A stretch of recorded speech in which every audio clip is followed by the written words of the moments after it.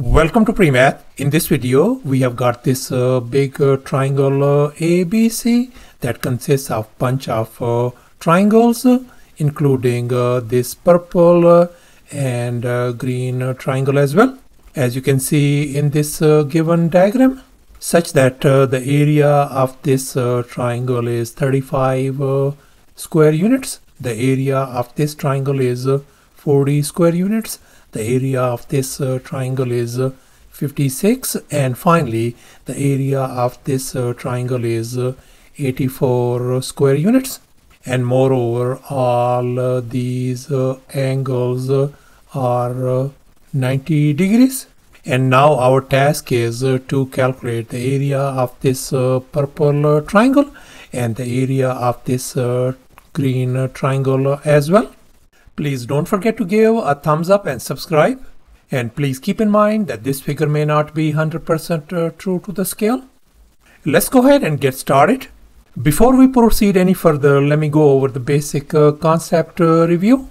And now let's recall the area of a triangle formula. Area is always equal to a half times the base times the height. And here's our next concept. Triangles with the same height will have areas whose ratio is the same as the ratio of their bases, as you can see in this given diagram. And here we have these two triangles, this red triangle and the blue triangle. The height of both of these triangle is same. The base of this red triangle is x, whereas the base of this blue triangle is y. Then we can say that the ratio of their areas is going to be equal to the ratio of their bases. And here's our next step. Let's compare these two right triangles, this triangle AEP and this other triangle BEP. And we can see the height of both of this triangle is same. So therefore the ratio of their bases is going to be equal to the ratio of their corresponding areas. So I can write 84 the ratio 56. And if I divide both of these numbers by 28, then we are going to get this one 3 ratio 2. So therefore their ratio of these sides is going to be, if this side is 3 times some constant k, then this side is going to be 2 times some constant k as well. And here's our next step. Let me label the area of this purple triangle as x and the area of this green triangle as y square units. And now let's focus on this right triangle AEC, as you can see over here. And the area of this whole triangle AEC is going to be the sum of all these 3 individual areas. So let me go ahead and add these numbers. So AEC triangle area is going to be 35 plus x plus 84. And if we add these like terms, that's going to give us 119 plus x. So thus the area of this whole big right triangle AEC turns out to be 119 plus x. And now we are going to focus on this other right triangle BEC, this whole big right triangle. And the total area in this big right triangle is going to be y plus 40 plus 56. So therefore I can write this BEC triangle area is going to be y plus 40 plus 56. If we combine the like terms, that is going to give us y plus 96.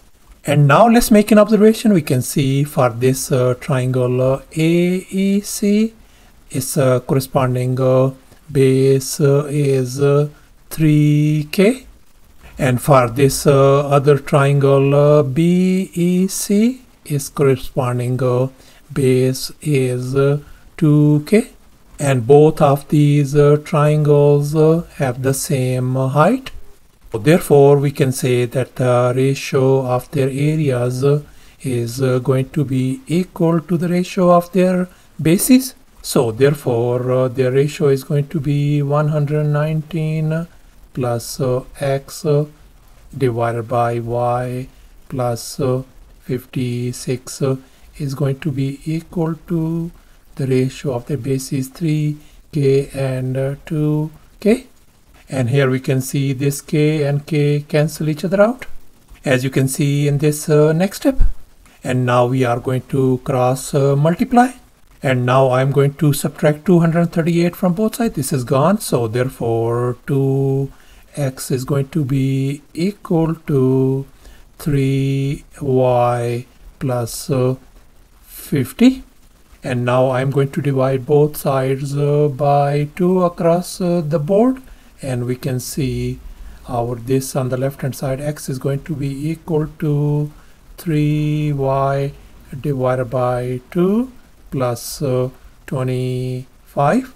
And I'm going to label this our equation number 1.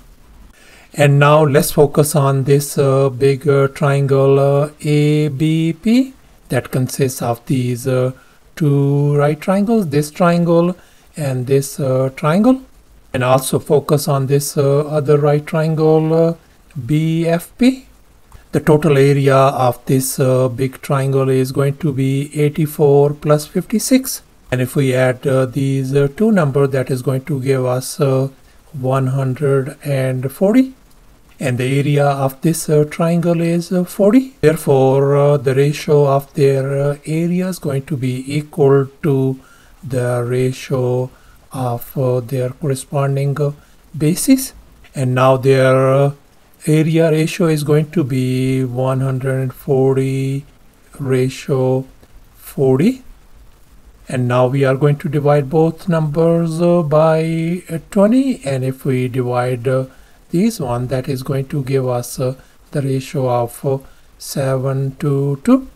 So therefore the ratio of their bases is going to be 7 times some constant t, and this is going to be 2 times some constant t as well.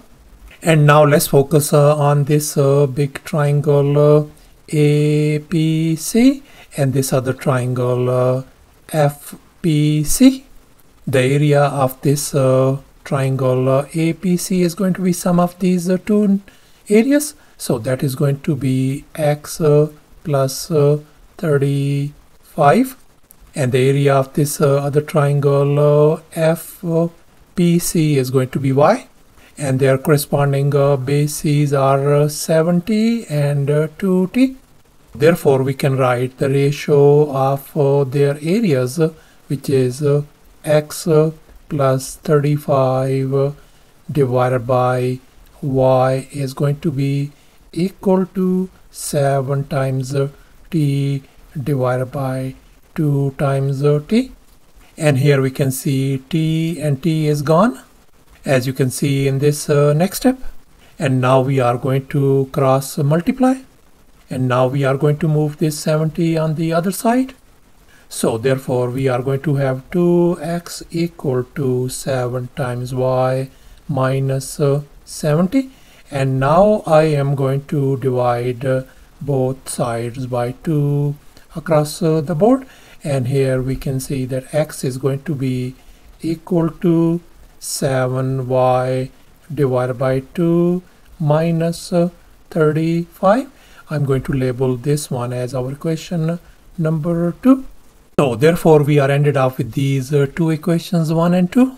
And now we are going to compare these two equations. We can see the left hand sides are identical. So therefore we can equate the right hand sides as well. As you can see in this next step, I have equated these right hand sides. And now I'm going to move this 3y divided by 2 on the other side. And I'm going to move this 35 in the opposite direction, as you can see in this next step. And now let's focus on this left hand side. And here I have copied it down.